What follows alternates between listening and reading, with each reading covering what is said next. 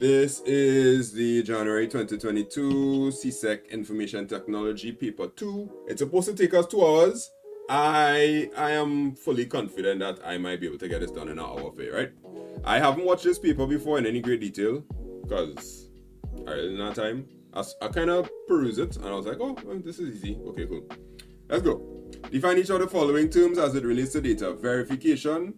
Verification is the process of ensuring the data collected is an exact match of the data that was intended to be input. Right, anything along those lines of, well, it's exactly what I wanted to put into the system, you're good there, no problem. Validation is the process ensuring the data meets specific requirements before accepting it. All right, you can throw another example for good measure. Example, range checks. All right, so range checks, right? So you'll probably want to give an example here and there. You can buy example for this as example double entry. Okay, right, so you can do that. Outline the function of each of the following validation methods. Oh, look, they gave it to us. Okay. Yeah, I'll get one example of each. Range check would be checks number to ensure it falls within a specified range. Example, age for a teenager should be 13 to 19. All right, so that's a easy range check there. You're checking to see between if the number is between a particular range, and if you're looking for the age of a teenager, you want to check between 13 and 19. Inconsistency check would be checks 2 pieces of data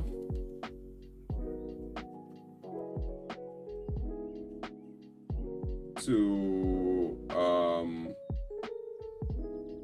make sure they match up. Example, date of birth and age should coincide. That's how you spell coincide? I'm not too sure. Coincide.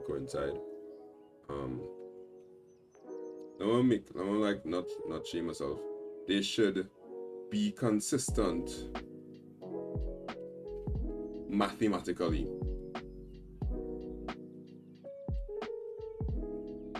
Yeah, that sounds nice. Right? Alright, so that's 2 inconsistency check. Do we have a next one? Nope. Well, look at that. Easy marks there. Verification and validation tend to give people trouble, but of course, if you download the app and you'll watch the bootcamp videos at the bottom, all you have to do is click select playlist, and then when you click select playlist, you'll see theory bootcamp at the bottom, and it has literally all the theory there for you, like fully laid out with diagrams and all that stuff.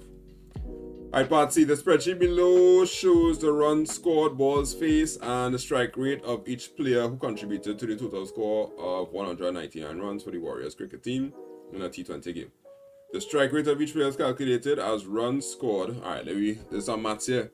Runs scored divided by balls faced multiplied by 100. Okay, cool. Runs scored divided by balls faced multiplied by 100. The percentage of total runs scored for each player is calculated as the run scored by that player divided by the total run scored. Run scored divided by total run scored. Okay, cool. A formula was inserted into cell D3. Where is D3? D3 is here. We're looking at D3. This is this. Okay. To calculate the strike rate of the player Alfonso, who scored 18 runs and placed 28 balls. His formula is also copied to the range of cells D1. Write the formula which was inserted into D3. Okay, so we're calculating strike rates. Strike rate is calculated. Right, run scored. Run scored in here is B3. B3. Divided by number of balls faced, which will be C3, multiplied by 100. Yeah. That look like it then. Come on down. Right, so I just had to slap out equal sign in front of that. Boom, that's the calculation there. B3 divided by C3 multiplied by 100 because that is spreadsheeting, right? Why they give it 2 marks for this? More than likely they'll give it 2 marks because you gotta get the division part and the multiplication part, I guess. I hope so. Yeah, that would be logical. Alright, outline what accounted for the result displayed in cell D9 after copying the formula from D3 to the range of cells D4 to D10. Alright, so what they're asking here is they want you to show, okay, how did this happen? But they want you to explain why you have div 0. So they wanted to explain why this error happened. So usually when you do a fill handle, it would fill handle and it would take the same formula, B3 divided by C3 multiplied by 100. Hey! I'm there. Right, yeah. And it will work its way down just like that. However, when it reaches here, there is a problem because there is literally nothing inside this space here. So our issue is that there is nothing inside cell C9. So therefore, there will be an error because the division can't take place. So we want to say the problem with cell D9 is there is no value in C9 to be divided. So D9 will show an error. Nice. So that's all there. So we're trying to explain why we got this, but you have to understand that this here is the reason because we don't have anything to store it in. Alright, moving on now. State out each of the following types of data is displayed within a cell in an electronic spreadsheet, numeric data. How?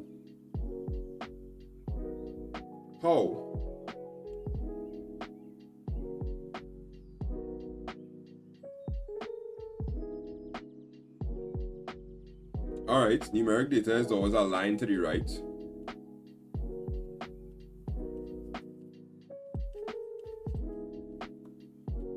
State how it is displayed.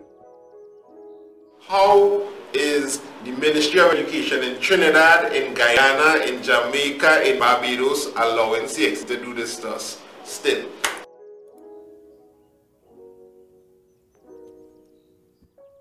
I don't know what they mean by the word how, I just learn all you know. I don't know what they mean by the word how. But I would guess it would be aligned to the right if it's a number, and alphanumeric data is aligned to the left.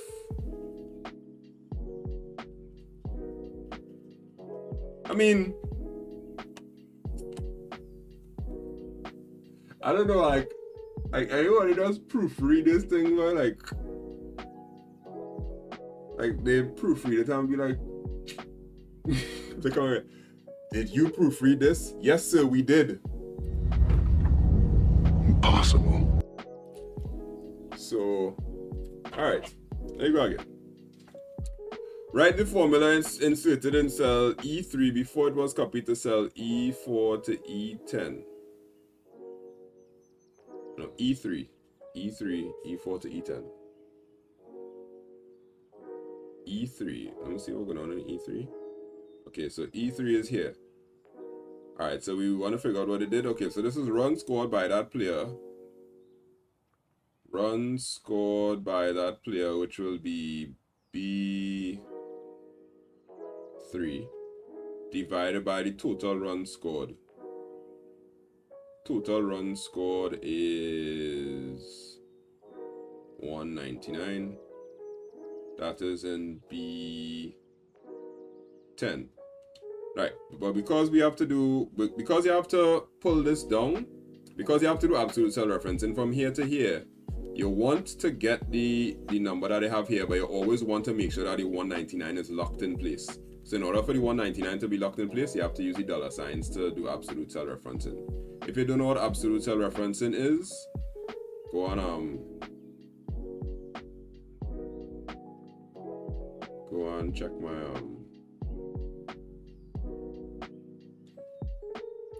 check my spreadsheet videos on the app or on YouTube. I explain absolute cell referencing in extremely great detail, so don't be a stranger. Alright, so that's up in there. We'll slap an equal sign in front of it, right? So the B3 will be replicated when you fill handlet going down, and then the $B$10 will ensure that the location 10 doesn't change because you're dividing their score by the total score, right? Total run scored. Now let's double check. Alright, so run scored by that player divided by the total run scored, and the total run scored is clearly here. Alright, great. State the type of cell referencing using the formula in each of the following cells. Cell D3. The cell referencing in D3. See what's going on here. D3 is this, and then E3 is that. So in D3, the cell referencing is relative, and in E3, cell referencing is absolute. Alright, so relative cell referencing, it would be like that. Ow. Oh.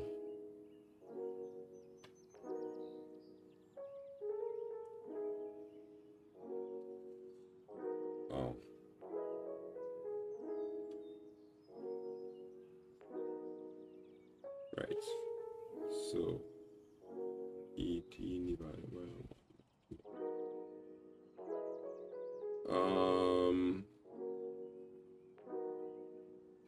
the run score is a percentage of the total, so we had to multiply by 100. Alright, so for this one here, you had to multiply this by 100 to get it to the decimal that they want. So that you realize they have a decimal here, 9.05. So when you divide 18 by 199, you'll get 0.095. So you have to multiply that by 100 to get it to 9.05. And that should fix the formula there. Yeah, that would be the only thing that missed there. Yeah, same thing for the strike rate. Yeah, the strike rate is multiplied by 100. Okay, cool. Alright, so that'll be the percentage value there. Okay, let's see what else. Explain why the type of cell referencing using F part 2 is using cell E3. Wow, they're really going hard. This absolute cell referencing question, but they did this, like part E talk about it, part F talking about it, and F part 3 is talking about it.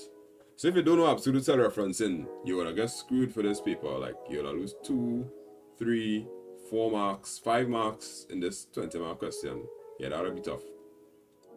Alright, so to explain, it says it is used because the value for total runs needs to be in each formula.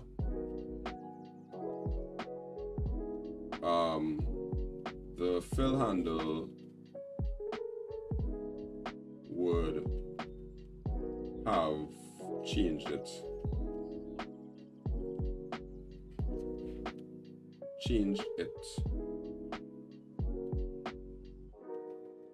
If absolute wasn't done.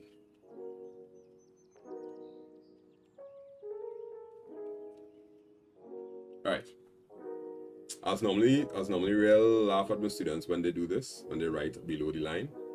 But I write in kind of big so that you all could see. Alright, so that was question 1. Alright, it's that time of the year again where it's time for crash courses, because you spent your whole year fighting up with school, not being able to go to school when you want to, always worrying about COVID, all kind of issues. So I have all the CSEC IT, CAPE IT, and CAPE Computer Science crash courses that you need. I'll be able to give you the whole syllabus in one quick dose to be able to get you over the hump. So here's how the crash courses will be going this year. So for all the crash courses, we have 3 different levels that you could choose from this year.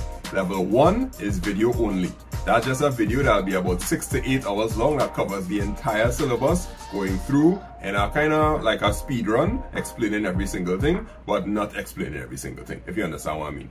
Level 2 is a video and a class in April where you get to ask me anything about the syllabus. So you'll get the video in advance, you could watch it about 2 to 3 days before, and then you come to that class and then you ask whatever question you need to ask. And the third one is you get the video, you get that class, and you get access to our WhatsApp group directly to be able to ask me questions at any point in time whenever you're doing any past paper, whenever you're studying any work. And that's how the crash course is going to run this year. So the crash courses will be CSEC IT, CAPE IT Unit 1, CAPE IT Unit 2, CAPE Computer Science Unit 1, and CAPE Computer Science Unit 2. Those are the days. Each one runs from 9 to 12. That's if you take the class option. You will be able to come into that class and ask any question about the syllabus, and of course you will get the video a few days in advance where you could watch through the whole thing. So what are the costs? Well, for all crash courses, CSEC and CAPE, Basic, which is the video alone, will be $150. $200 will be for the standard, and the Pro will be $250, which is the video, the class, and the WhatsApp group to ask questions at any point in time. So how do you register? You have to makeITsimpleTT.com/crash course, and you will be able to see all the courses that are available. You choose the one you want, you register, go through the payment, and then you will be given the video. Once you're given the video, you will be able to watch it at any point in time. Of course, if you register for the other ones, you'll be given the video and you'll be given the timetable of when your class is going to be. You'll be added to a Google Classroom. And if it's a Pro, you'll be given the video, you'll be given the class, and your phone number will be added to our WhatsApp group. So that's makeITsimpleTT crash courses. So I look forward to seeing you all. April, everything is going to be launched, so you can register from now, which is from March, for them. And you might just get the video before the end of March. And just in case you're wondering, these crash courses cover the new syllabuses. So the new syllabus for IT CSEC that launched a few years ago, the new syllabus for CAPE IT, and the new syllabus for ComSci. All the new stuff, all the things that they put into the syllabus that may not be always clearly explained, or the current textbooks don't have it, these crash courses have it. makeITsimpleTT.com/crash course. So I'll see you all there.